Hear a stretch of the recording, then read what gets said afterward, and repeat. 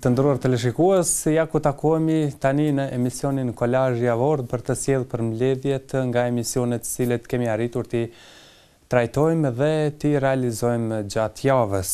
Të hënën në emisionin Gjurmë në histori, Deniz Bala e Hoxh Gentian Mara kanë folur për Imam Taberiun. Ky dietar kishte shkruar librin e historisë me rreth 3000 faqe që quhet Historia e Imam Taberiut. Po të hënën në emisionin Përvoja që frymëzojnë u fol për përvojat me bamirësinë me Vegim Rashitin dhe Hoxhën Enis Rama. Gjithashtu në këtë emision erdhi edhe një intervistë e shkurtë me Hoxhën Halil Kastrati, i cili ka folur për rrugën e tij në bamirësi. Unë kësha pasjef më unalë të kana e bamirësit, si duhet aj me ndi këta. Si duhet aj të ndjekë? Aj duhet me ndi bamirësin, do të thotë si një privilegj, si një përzgjedhje që Allahu Gjelle Gjelaluhu domethënë e ka përzgjedh që me bo mirë, për me i bo Allahu pastaj këtij mirë. Domethënë, nuk duhet asnjëherë ne me kuptu bamirësin nga ana e bamirësit si një lloj vetëm dhimbshmërie. Po më dhimbset dhe po i ndihmoj. Po thuaj se vetëm ai po fiton. Po thuaj se domethënë vetëm ai është duke përfituar në këtë aspekt. Jo. Pra përfiton edhe dhënësi. Koncepti i drejtë i bamirësisë, sikur që e kanë fillim, është ai që na mundson me kuptu drejt se kush po fiton më shumë. Jam premtime të shumë të vëllëndëruar që Allah ka premtuar se ai që jep, Allah xhallahu ala jashton pasuninë, ja shufishon pasuninë. Pastaj është përmend hadithe të shumta se nuk ka diç më efikase për të mbrojtur nga fatkeqësi dhe problemet dhe sfidat e dunjos se sadakaja. Është mbrojtëse, gjithashtu edhe nga zjarri i xhenemit. Domthonë sadakaja është një mur i izolues që të mbron nga zjarri i xhenemit, mbron nga hidhrimi i Allahu xhallahu ala e kështu me radhë. Dhe nëse gjitha këtu i kalkulon dhe shumë të tjera dhe i vendos nga një ranë sa ti fiton, dhe çka ka marr prej teje i varfri, është se gjithmonë ti ai që fiton më tepër se sa ai që ka marr. Dhe kjo është një motiv, një stimulim që vazhdimisht besimtari me jap, nga se nuk humb. Dhe pejgamberi sa më tha, ma naqasa malun min sadaqa. Ju garantoj, madje në fillim të ditës tha, 3 gjëra ju garantoj për to dhe ju betuam për to. Shikoj, kjo është bajagi një përforcim, domthonë i kësaj të vërtetë nga shumë anë. Dhe nga ato që pejgamberi betua për to se kështu është, nuk ka tjetër, është ma naqasa malun min sadaqa. Nuk ndodh që dikush me dhon e me u paksu pasuri. Absolutisht.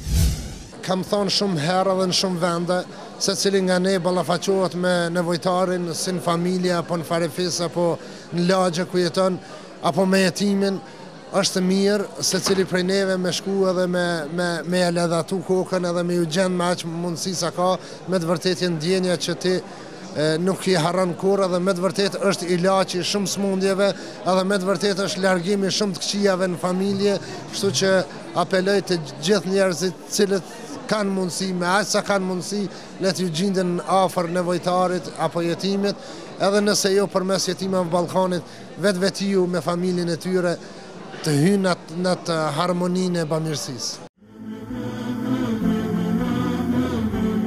Imam Taberiu rahmeti pas shpirti që ditën që zhvendoset nga zona e Taberistanit për kërkimin e diturisë dhe më pas do të vendoset në Bagdad, në qytetin e Bagdadit, pra do të vendoset në kryeqytetin e botës islame të asaj kohe. Kishte një interes të veçantë për shfrytëzimin e kohës. Pra, nëse një person ka dhënë një kontribut të veçantë në fushë të caktuar, pra në fushën e shkrimit, pra ka shkruar diçka, do të thotë se ka shfrytzuar dhe ka derdhur mund e djerës për ta arritur atë gradë në cilën ai është, atë gradë në cilën ai është. Imam Taberiu rahmeti pas shpirti i mbledh nxënësit e tij dhe u thotë: Si thoni, pra si mendoni ju që t'ua përcjell një libër të historisë? Veprat e Imam Taberiut janë jashtëzakonisht të shumta. Ka shkruar në çdo fushë subhanallahu, ka shkruar në çdo fushë të fesë. Zot shiqur. do një bereqet i madh prit mallit zot. Thotë si mendoni ju që tua përcjell një libër, pra tua diktoj një libër në fushën e historisë, ju të shkruani, pra unë u tregoj nga ajo që kam mësuar, domethënë, përcjellje me zinxhir. I thonë sa do të jetë libri Hoxh? Thotë 30.000 faqe. Thotë nga Ademi dhe deri në ditët tona të sotme. Pra thamë që Imam Tabariu ka lind në vitin 224 të Hijretit. Nga Ademi dhe deri në ditët tona të sotme, thotë plot 30.000 faqe. Thonë Hoxh, thotë duhet, domethënë është një jetë, pra ndoshta mund të vdesim ne dhe s'kemi mbaruar akoma librin. Thotë ndaj na e shkurto librin, na e shkurto. Atëherë thotë le ta shkruajmë domethënë librin ton në 3.000 faqe, përmlodhi domethënë librin në 3.000 faqe, historia e Imam Tabariut që gjendet edhe sot kësaj dite në 6 vëllime.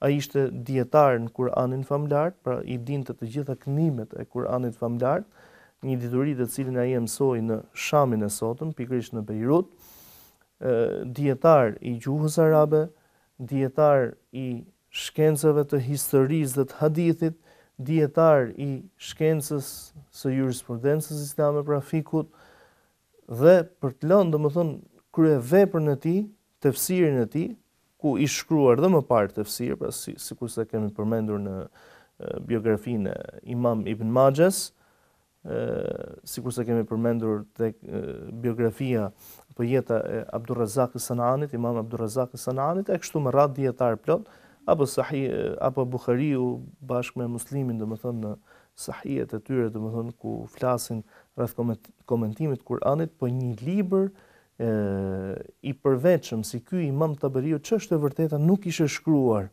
Libri i tij gjendet edhe sot e kësaj dite, stolis bibliotekat, i zbukuron bibliotekat islame kudo që ai gjendet.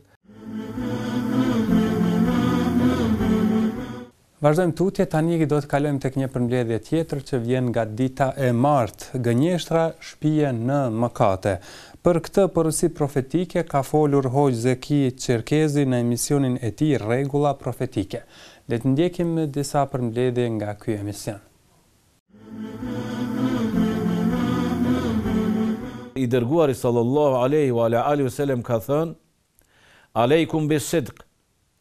Keni kujdes, kapuni, mbahuni për të vërtetën, për vërtetësinë. Fa inna sidqa yahdi ila al-birr.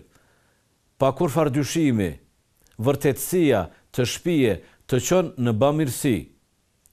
Wa inna al-birra yahdi ila al-janna. Edhe pastaj bamirësia të shpije të çon në xhennet. Edhe vazhdon njeriu të jetë i sinqert, të jetë i vërtet, të kapet për vërtetësi, derisa të regjistrohet tek Allahu fuqiplot si njeri i vërtet, si njeri besnik. Pastaj vazhdon i dërguari alayhi salatu wasalam, keni kujdes, largohuni gënjeshtrës. Pse? Sepse na tregon në vazhdimsi. Sepse gënjeshtra të shpije në vepra të këqija, në vepra të shëmtuara, në vepra të urrejtura nga Allahu fuqiplot, pra të shpije të bjen të çon në mëkate. E mëkatet ku të çojnë? Fa innal fujura yahdi ila an-nar, ndërsa mëkatet, veprat e këqija të shëmtuara të shpijen të çojnë në xhehenem. E ne duhet të kemi kujdes që të kapemi edhe për fjalë të vërteta, por edhe lëvizje, vepra me trup të bëjmë ato cilat burojnë nga zemra. E në zemër duhet të ngulitet ajo çka e don Allah subhanahu wa taala, me i punu, edhe me i fol, edhe atë çka e urren Allahu fuqiplot me u largu për atyre fjalëve edhe për atyre veprave. Nëse pak më tepër analizojmë tash këtë hadith, të cilën hadith mundojmë në dy pjesë. Pjesa e parë ku flet për njerëzit të sinqert, besnik, cilët kapën për vërtetësi, edhe pjesa e dytë për ata njerëz cilët kapën për gënjeshtrën, gjithsesi për mëkatet. Nga natyrshmëria e njeriut është që ta urren gënjeshtrën. Por duke pas parasysh se armik të përbetum, armik më të madh e kem shejtanin, i cili në çdo moment në çdo rrethon mundohet që të na devijon, mundohet edhe angazhohet që të rrshasim ne, ta devijojmë rrugën e vërtet, rrugën e Allahut fuqiplot. Edhe ka metoda të lloj-llojshme, ka forma të ndryshme, si me e mashtru njeriun, si me e deviju njeriun edhe me pru deri te mëkati. Fillimisht, e pastaj edhe te ajo kulminantja, Zoti na ruaj deri te kufri. Pra, gënjeshtësa, thot i dërguari alayhis salam, të shpije në vepra të këqija. Si ti kuptojmë burimet madhore të Islamit? Ishte kjo tema e radhës e trajtuar në emisionin Ta njohim Islamin me Donald Bergjegjin dhe Hoxhën Sabaudin Jashari, kurse Armende Murllaho dhe Hoxha Nezgoga në emisionin Fladi i Kuranit kanë folur për njeriun e fortë. Thot Allahu mëndueshëm, inna hadha al-Qur'ana yahdi lillati hiya aqwam wa yubashshiru al-mu'minina alladhina ya'maluna as-salihati anna lahum ajran kabira. Me vërtet ky Kur'an udhëzon për tek ajo që është më e drejta dhe i përgëzon besimtarët, ata të cilët besojnë me fjalën e botën tjetër, që wa yubashshiru al-mu'minina alladhina ya'maluna as-salihat, dhe i përgëzon besimtarët të cilët punojnë vepra të mira, pra besimin e përkthejnë punë të mira, që në ahiret me fjalë kanë për të pasur shpërblim shumë të madh. Gjithashtu thot Allahu mëndueshëm për këtë libër, Shahru Ramadan alladhi unzila fihi al-Qur'anu hudan lin-nasi wa bayyinatin min al-huda wal-furqan. Muaji Ramazanit në cilin është zbrit Kur'ani, që është huda, udhëzim, wa bayyinat, sjarim, min al-huda wal-furqan, është sjarim dhe është njëkohësi sjarimi i udhëzimit, pra me udhëzim ka ardhur dhe vetë sjaron udhëzimin, dhe njëkohësisht është furqan dhe është me fjalë do të thotë sjarus i të mirës dhe të keqes, çka është e vërtetë, çka është e pavërtetë, çka është e drejtë, çka është e shtrenjtë. Pra me fjalë do të kemi parasysh se cilësia kryesore, madhore, parësore e Kuranit është libër hyjnor. Cilësia e dytë apo veçoria e dytë e Kuranit është se është libër i pacënueshëm. Dhe unë zëvendësoj librin i pandryshueshëm me të pacënueshëm. Bukur, sepse nëse përmendim termin i pandryshueshëm, mund ta aludoj dikush do të thotë me fjalë që ky është një libër i ngurtë. Faktikisht Kurani është i pandryshueshëm. Por më mirë themi që është i pacënueshëm. Kurani është i pacënueshëm. Bukur, është i pacënueshëm. Pra si cilësi, sa thot Allahu mëndueshëm me fjalën në Kur'an, inna nahnu nazzalna dhikra wa inna lahu lahafidhun. Ne kemi zbrit Kur'anin dhe ne do ta ruajmë atë. Sa kaq është i pandryshueshëm, ç'aspekt? Aspekt? Në aspektin me fjalë se askërkush nuk mund të ndërhyjë në të, askërkush nuk mund të heqë me fjalë një gërm, një pikë, një presë Kur'anit. Dhe pavarësisht me fjalë përpjekjeve të her pas hershme që kanë pas me fjalë njerëz dashakeqës ndaj Kur'anit, madje mund të kenë qenë për atyre që për hobi kanë bërë teste, totalisht si më thënë kanë qenë të dështuara, si përpjekje individuale, edhe përpjekje të organizuara, dhe në shumë të raste kanë qenë përpjekje të organizuara. Veçori tjetër ky Kur'ani është se, pavarësisht se është i pacënueshëm, pra do të thënë i pandryshueshëm, bukur, si sinonimet njëra tjetrës, ai është me fjalë Kur'an është libër fleksibël, është libër me fjalë gjithëpërfshirës, që me fjalë me strukturën e tij, me përmbajtjen e tij, me fjalët e tij, me kontekstet e tij, si më thënë, me udhëzimet e tij, me principet e tij madhore, por edhe me argumentet e tij specifik, është në gjendje me fjalë ta përfshijë të gjithë jetën njerëzore, madje edhe jetën e kafshëve dhe të bimëve dhe të gurëve, të sendeve të ngurta dhe atyre të gjalla, jetën e tokës, edhe të qiellit, edhe të melajkeve, edhe të gjindëve, edhe të planeteve. Ky Kur'an është në gjendje që ti përfshijë.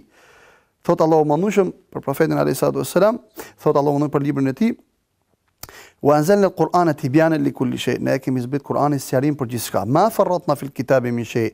Nuk kemi lënë gjë pa sqaruar në librin e Zotit. Pra në këtë libër nuk kemi lënë gjë pa sqaruar.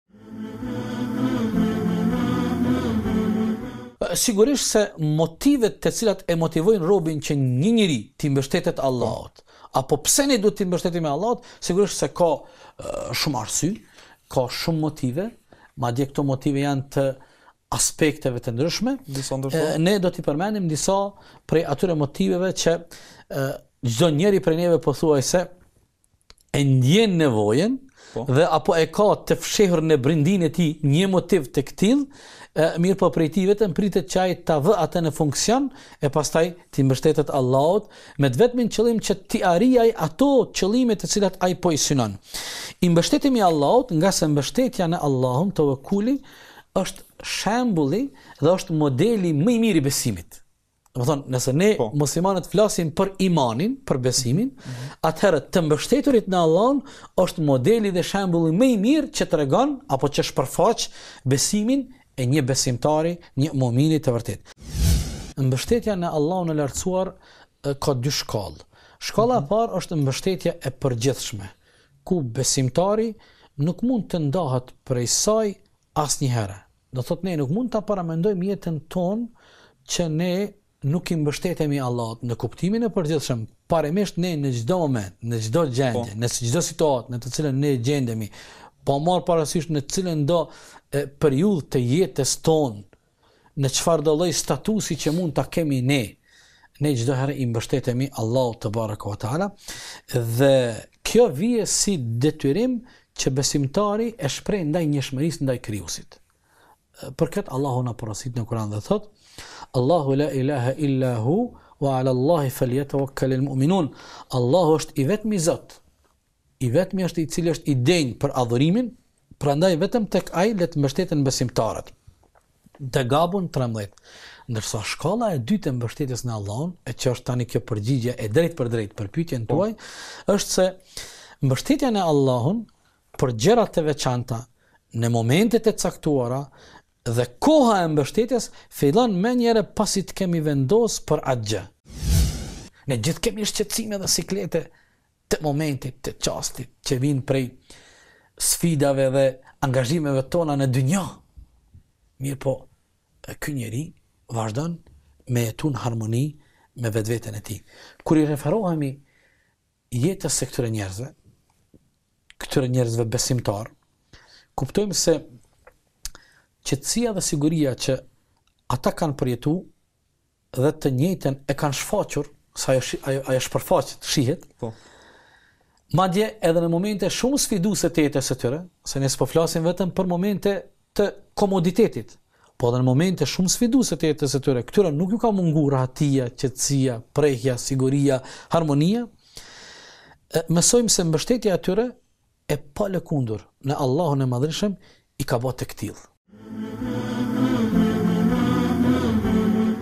Të nderuar miq që jeni duke u shoqëruar me emisionin Kolazhi Javor, vazhdojmë rrjedhën tonë me një përmbledhje tjetër. Do të vijë ajo nga dita e premte dhe emisioni i përtej së rimës, të cilin e realizuam me Hoxhën Ekrem Avdio.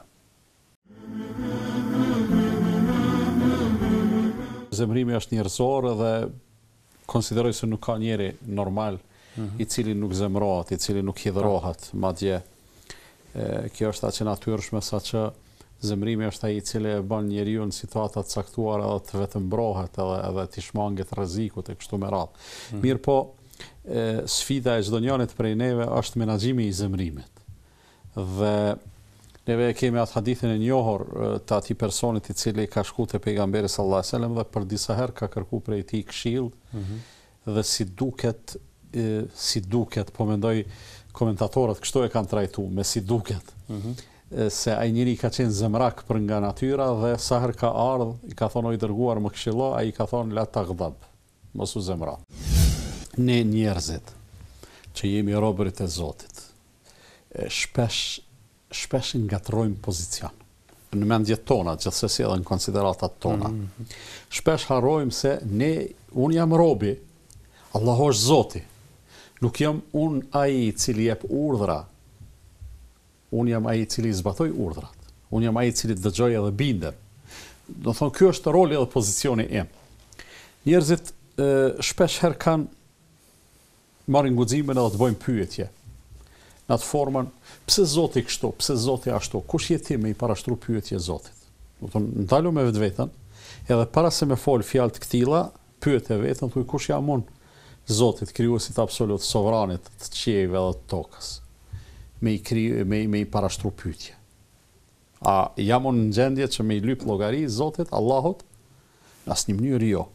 Edhe kërkesat, realisht Allahu ka marrë përsi për gjana që na nuk ja obligojmë. Ai për shkak të mirësisë, mëshirës së tij skajshme, për shkak të drejtësisë tij ka marrë përsipër, nëse ne e bëjmë këtë edhe këtë edhe këtë, edhe Allahu do të përmbush në raport me neve gjana të ndryshme. Merrni një provim në shkollë, cilin prej asaj perspektivës, para se me ndodh provimi, është sfidë më e madhe. Është sfidë e madhe dhe ti konsideron a do t'ja dal me e te i kalu. Në momentin që e kryn atë, kur e shikon mrapa, kur gjës pas ka qenë kjo punë. Su dasht me bo panik, shumë e vërtet. Pastaj, ai provim cilin ti e ke kalu, edhe i përgadit për te. Ai mundet me qenë edhe shumë i lehtë, mirë, po profesorit ka thonë përgaditun se ka me shtrëngu. I përgadit ma shumë. Kush ja ka pa hajrin kësaj pune? Ti ja ke pa hajrin. Do thonë, për çdo provim tjetës, për cilën ti e përgadit edhe ke gjetë forcën me te i kalu, krejt ajo është përvoja jote. Pastaj nuk janë provimet e jetës, nuk janë sikur se provimet e shkollës edhe të fakultetit.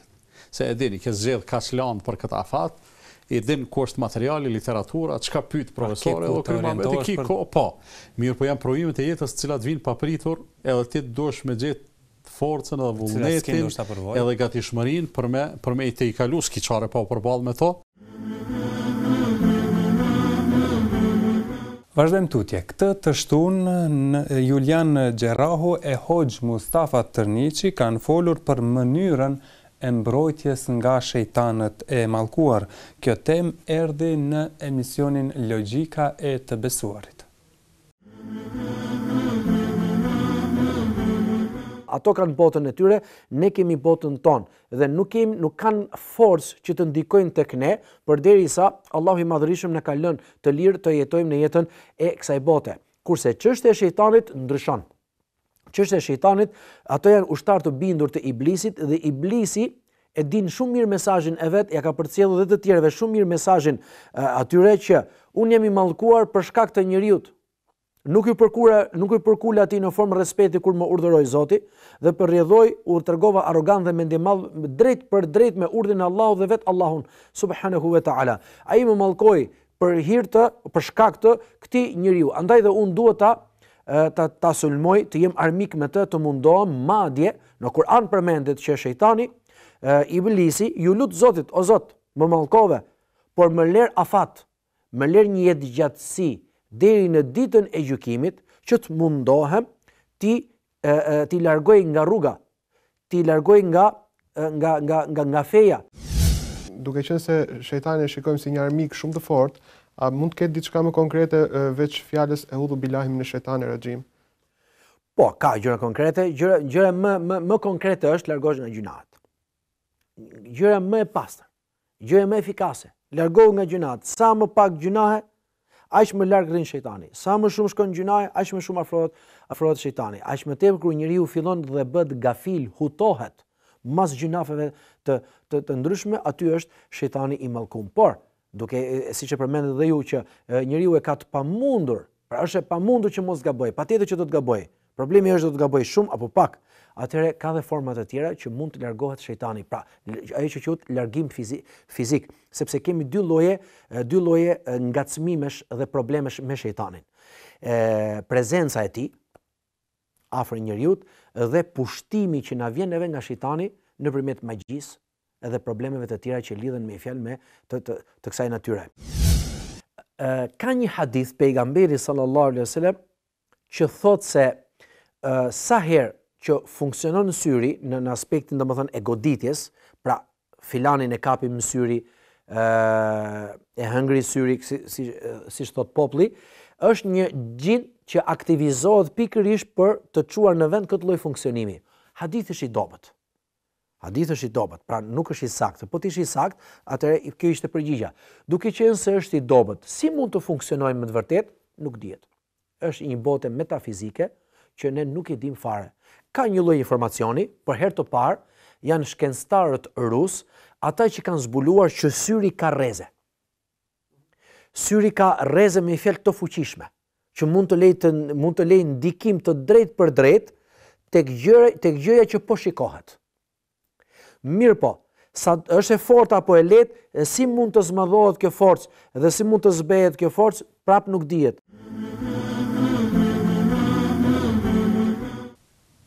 Java që po e lëm pas, ka pas mjaft debate, trajtime të tematikave të ndryshme që kanë të bëjnë me ndotjen e ajrit. Për këtë temë kemi folur edhe në emisionin Zëri i Arsyes për ajrin e ndotur dhe për mbrojtjen gjatë ditëve që përballemi me të. Me ne në studio ishin ekologu Valon Hoxha dhe mjeku intern Besim Dytyçi.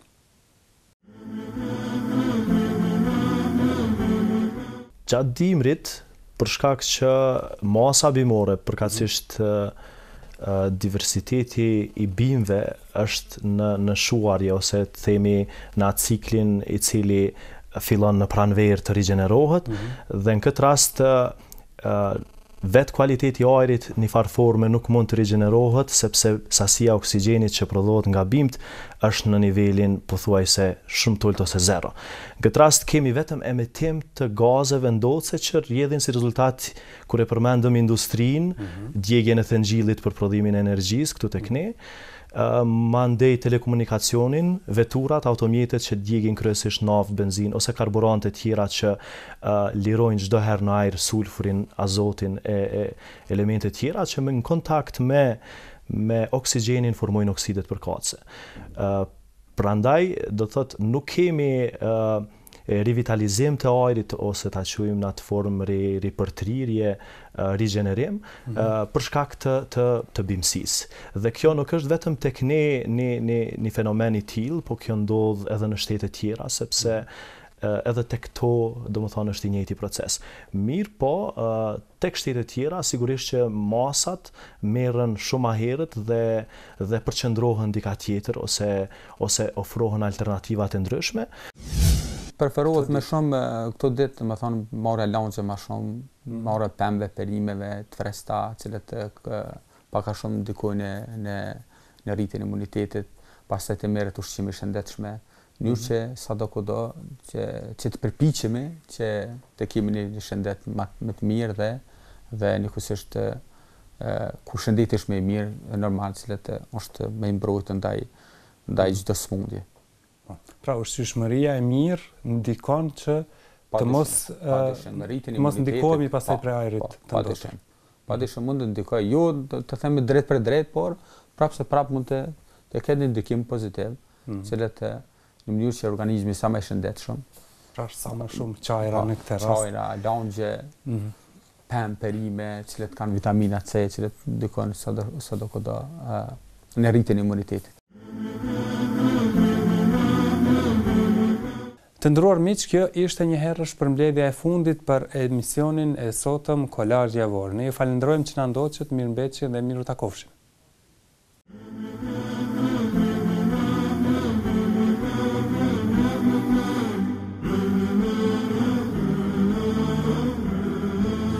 No.